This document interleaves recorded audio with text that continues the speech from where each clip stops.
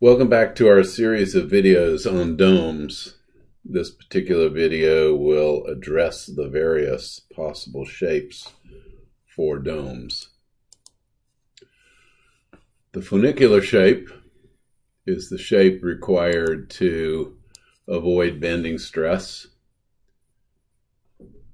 and assure pure axial stress in the material in the dome, preferably pure axial compression. The funicular shape for a dome is different from the funicular shape for an arch because the load distribution on a dome is different from the load distribution on an arch. However, as a frame of reference, it is helpful to revisit arch shape as a prelude to examining dome shape. We have already demonstrated both analytically and experimentally that the appropriate shape for an arch subject to uniform load, as distributed along the horizontal or projected along the horizontal, is a parabola, as shown in the broad gauge exchange house in the image here, for which the arch weight is less than 2% of the load that they are carrying. And that load is 10 stories of concrete slab, floor beams, and live loads, all distributed uniformly along the horizontal. To first order, we ignore the self-weight of the arch and focus on the other loads which are uniform as projected on the horizontal. This image shows a high parabolic arch of about the proportions of the broad gauge exchange house. So that is this inner curve here, which we are also drawing in the context of a catenary in a semicircle just for reference. This image shows a shallower parabolic arch, also with a catenary, and in this case an arc of a circle and an ellipse for reference. If this structure was made out of concrete and was very heavy compared to any snow load that might accumulate on it, then the primary load would be the self-weight of the structure, which is uniform along the curved form. By definition, the funicular form for this arch would be the shape that would result in pure axial force in the arch with no bending moment to induce bending stresses. Finding the funicular form for this particular structure under this load is very easily accomplished using experimental modeling techniques. This tensile structure fits the criterion that its self-weight is uniform along the chain. Furthermore, by the nature of the chain, it can only resist axial tension along its length. It cannot resist any bending stresses. Therefore, it can only assume one shape, which is the funicular shape. In the case of this structure, that funicular shape is a catenary. This chain can be suspended and allowed to assume its natural shape, which is in a state of pure tension. Then it can be turned upside down very, very carefully, and it will have the perfect form to support its self-weight in pure compression, as shown in this image. The load on this arch is uniform along the length of the arch, but not uniform as projected along the horizontal. In the center, we've drawn two lines centered on pins that are one link apart. So you'll notice those two pins right there. And the total is one link. When we copy those two lines without changing the spacing and move that to one end of the arch, we get this situation right here. The two lines are intersecting pins that are two links apart. So here we have one pin, there's the same pin in the next link, and the same pin in the link after that. So they're basically two links apart. In other words, the load is projected on the horizontal is twice as high near the supports as at the center of the arch, because in this given horizontal dimension, there's only one link up above, but in this horizontal dimension, there's actually two links. Since there's more load on the catenary near the supports than at the center of the arch, the catenary tends to be a bit fuller at that part of the arch than is the parabola, which is the appropriate funicular form for a load that is distributed uniformly along the horizontal. The catenary has to bulge outward, so this is the parabola, which is appropriate to the uniform load. This is the catenary, which is a bit fuller or bulges more near the quarter points, as a way of responding to the higher load that exists on that part of the structure. So it's bulging outward here, but becoming flatter at the top in response to the variable nature of that load.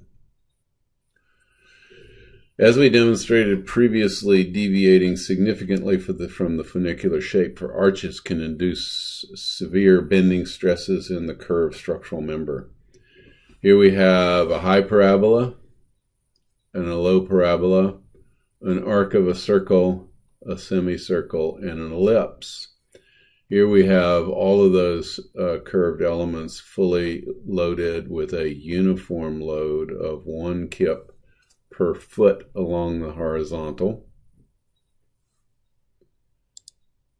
In this diagram, we show the actual axial compression stress. In this case, it's fairly light because we have a really deep arch and it's structurally very efficient. Here, the forces are larger, but also quite uniform, so this is a pretty reasonable configuration. You'll notice that all of these things are fairly predictable in terms of compression stress.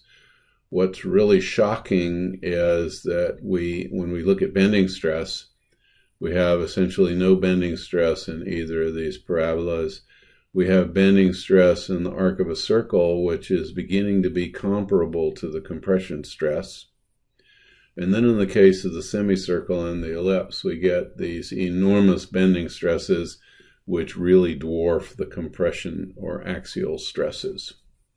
What we're saying is these members are acting more like rigid frames, and they're resisting forces through their moment action more than they are through axial action. So we'd be more appropriate to call these rigid frames than to call them arches. So the funicular shape is really important. In the case of arches, the parabola is working really well. The arc of the circle is working decently. And then the semicircle and the ellipse have these enormous deflections and very high bending stresses.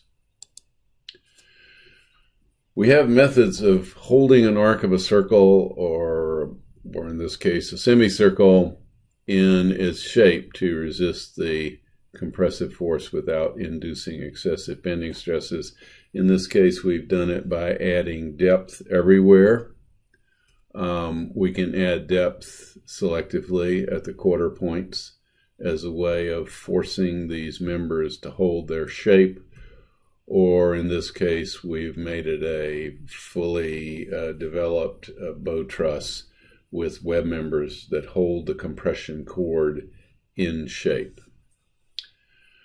The tendency to have more load near the supports than at the center of the structure is more pronounced in domes than it is in arches. And the reason is that the dome is pie-shaped in plan, being widest near the base and narrowest at the zenith. So in other words, we have more structural skin to support, or more dome to support, in this zone where this width is greater than up near the top.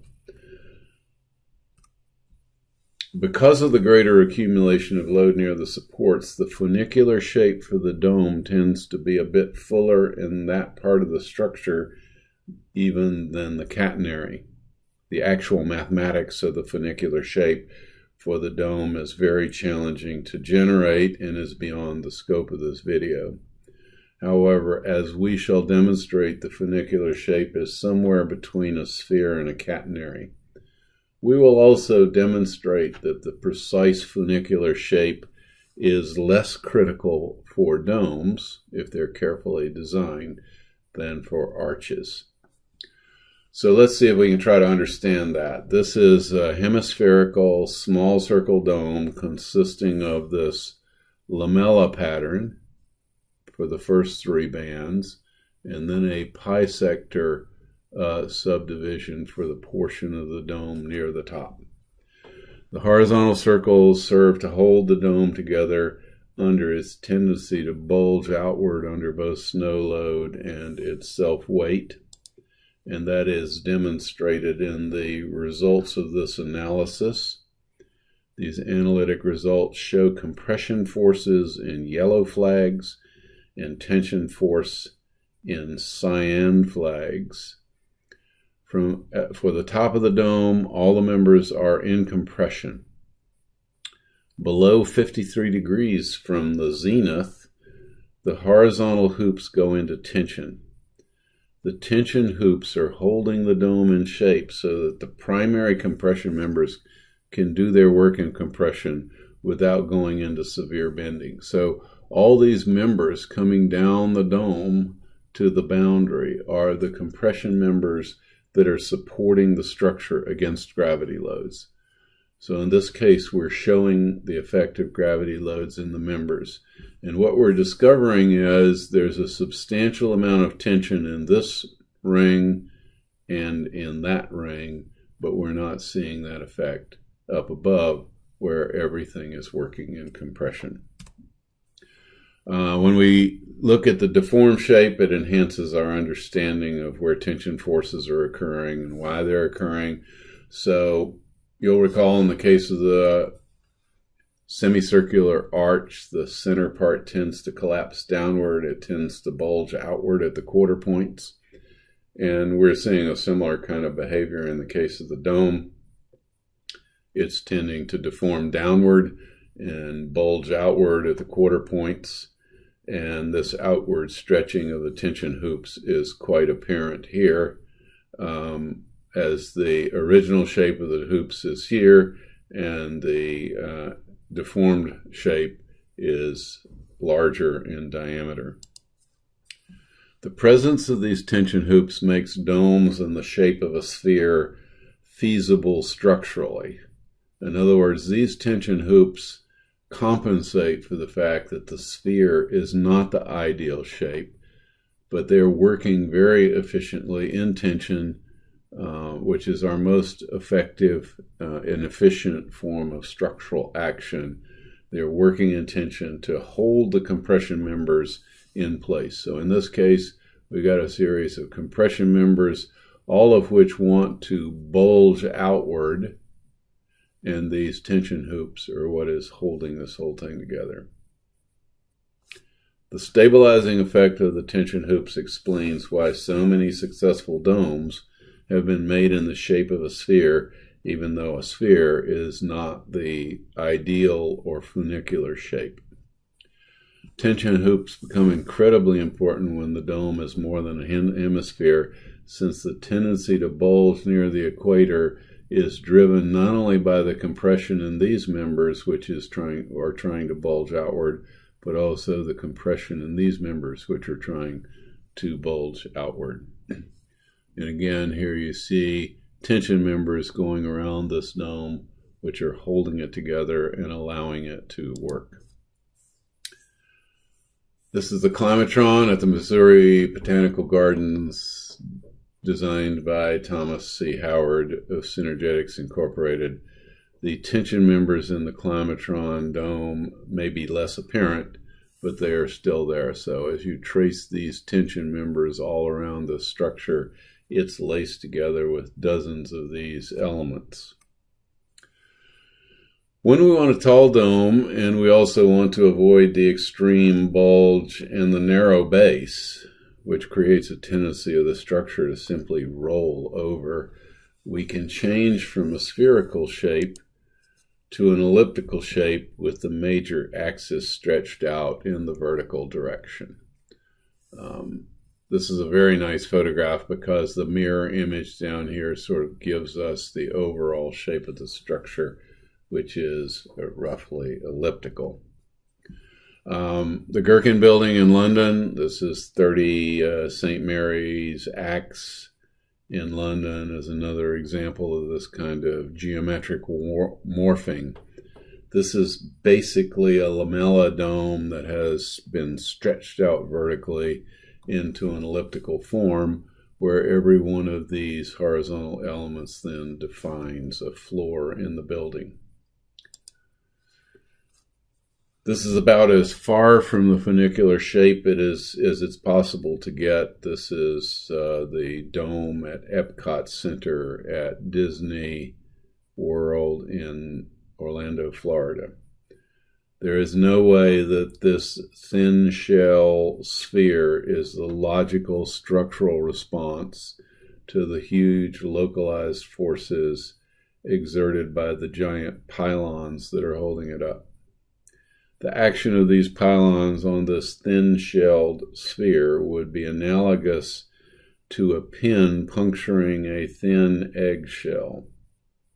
Those of you who have ever done this have discovered that you can easily punch a hole in that shell and hardly do any damage to the rest of it, because the shell is not designed to withstand that highly localized force, and the shell exhibits punch through at that point. These pylons would be the perfect way to destroy the thin spherical surface structure. This structure has huge amounts of complex interior truss work to distribute the localized loads of these pylons over the spherical surface structure. You can think of this as less like a dome and more like a sculpture with a spherical outer skin, similar to the Statue of Liberty, where the skin is not a significant part of the structure, but all of the structure is contained internally. That ends our video on the appropriate shape for domes.